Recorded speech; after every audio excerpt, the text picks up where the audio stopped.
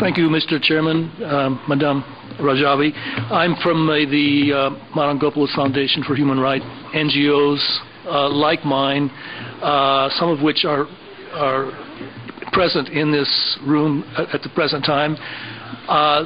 One of the things that comes through after hearing about these crimes that have been committed in Camp Ashraf, after hearing about the courage of the Ashrafis in standing up for freedom and democracy, I think it's and also the fact that we have just learned recently that there's a great victory that's been won, which is the granting of the status of asylum seekers to the people in Camp Ashraf.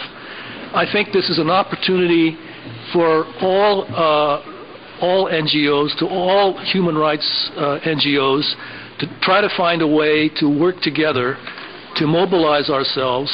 There are a number of people here that have already done a great deal, but I think we need to mobilize a larger number of NGOs to put pressure on Madame Pillay, to put pressure on the United Nations Secretary General to take the action that's called for to protect by sending monitors to Camp Ashraf.